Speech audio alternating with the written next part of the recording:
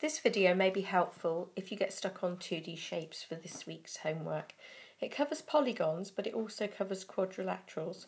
For the polygons, you need to look at the help sheet that's in your help sheet book and make sure that you remember the name of each one that goes with a certain number of sides. So hexagons, pentagons, heptagons. Let's move on. Okay, for triangles, you need to use video J2. That will go into the different types of triangles and also the rules for working out missing angles. Quadrilaterals, hang on, we're going to come on to that in a moment. One thing to be very careful of, we're very used to seeing these regular shapes, but when it comes to irregular shapes, you must be able to identify what each of these shapes are by counting the sides. Make sure they're just straight sides, no curved lines allowed at all. So these ones on the right hand side here, you should be able to identify what they are by counting the sides. Don't think that an octagon needs to look like a regular octagon, or the same with all of the other shapes on here. Moving on, for all polygons you need to be able to recognise them and also identify the properties of them. With quadrilaterals this can be quite tricky because there are so many different types. Let's go through each of these quadrilaterals and see if we can work out what makes them special from other quadrilaterals. So we'll start with a square. Okay, first of all, it's got four sides. It's a quadrilateral, it's going to have four sides. All four sides are identical length, so we've got four equal sides. We've also got four right angles in the corners that look like the corner of pages in a book. Each of those is 90 degrees. Parallel line-wise, we've got one line here parallel to this one here, making a pair. And we've got a different pair of parallel lines over here, so two pairs of parallel lines. You often get asked about lines of symmetry on this shape. You have a vertical line of symmetry, one going horizontally, and you also have two diagonal, making four altogether. Moving on to a rectangle, very similar, except for the fact that you have got two short lines which are parallel to each other and of equal length, two long lines which are parallel to each other and of equal length.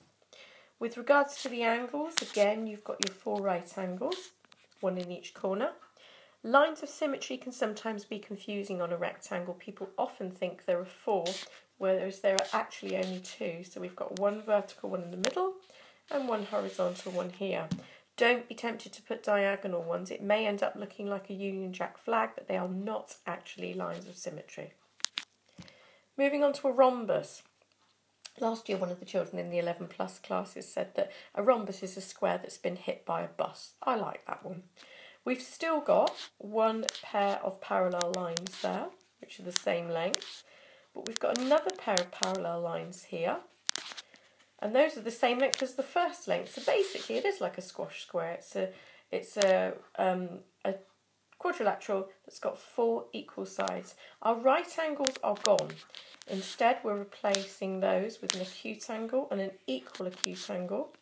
We've also got an obtuse angle, and opposite that we've got another obtuse angle. With regards to lines of symmetry, we've got one running diagonally here and one running diagonally here. Those are the only two. Moving on, a parallelogram. Now this would be a rectangle that's been hit by a bus. Here we've got two short lines which are equal and parallel to each other. We've got two long lines which are equal and parallel to each other.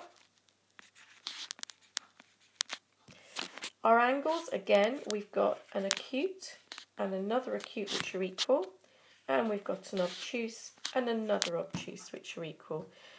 This shape has no lines of symmetry at all. It's very easy to try and draw a diagonal one on, but you would be wrong to do that.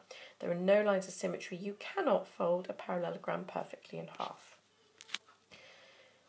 Moving on again, if you ever get confused between which of these bottom shapes is a rhombus or a parallelogram, there's one little trick that you can use, and that is to think about the length of the words of square, rhombus, rectangle and parallelogram. Of a square and a rectangle, a square is the shortest word and it matches up with a rhombus, which is the shortest word out of rhombus and parallelogram. Rectangles are long, longer than a square. A rectangle is a longer word. Parallelograms are long, they're longer than a rhombus, So a rectangle goes with a parallelogram. Longest word, longest shape.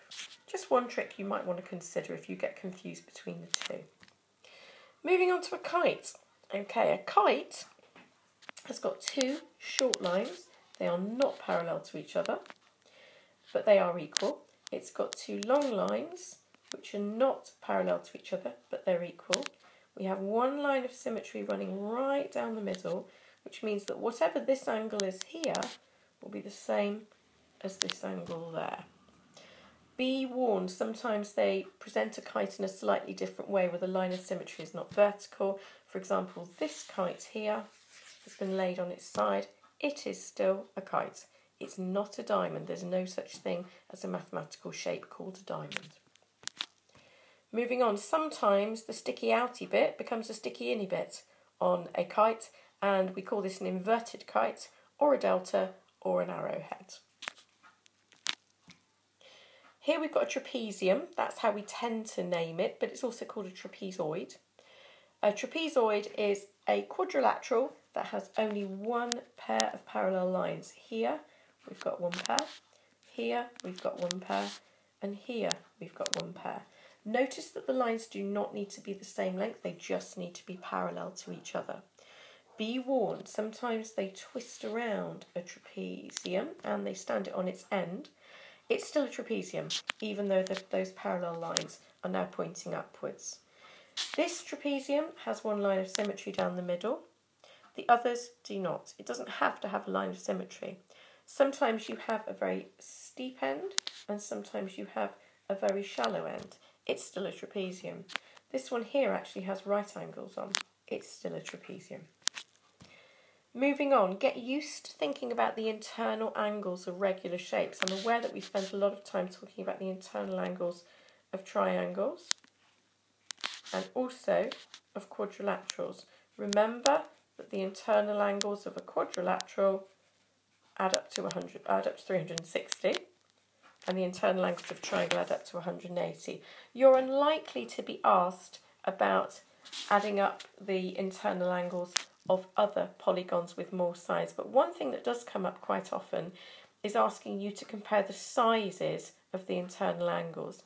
What you need to remember is if you're dealing with regular shapes, the more sides a shape has, the larger the internal angle will be. So for example, going from a triangle to a pentagon maybe, to a nonagon, to a decagon, the more sides the shape has, the larger those angles will be. And finally, just a brief word about circles. You don't get many questions on circles, but it's important to know the terminology that goes with them. You need to know that the middle is called the centre. You also need to know that the line around the outside is called the circumference. You may also get some questions that refer to the radius. The radius is basically this distance here, from the centre to the outside using a straight line. And the diameter is twice the radius. It's a line that goes right through the middle, or through the centre should I say, from one side to the other. You may get questions on these occasionally, so it's worth knowing the terminology. So make sure that you know everything that's on this video, refer to it to help you with your homework, and just keep all of that information locked into your brain.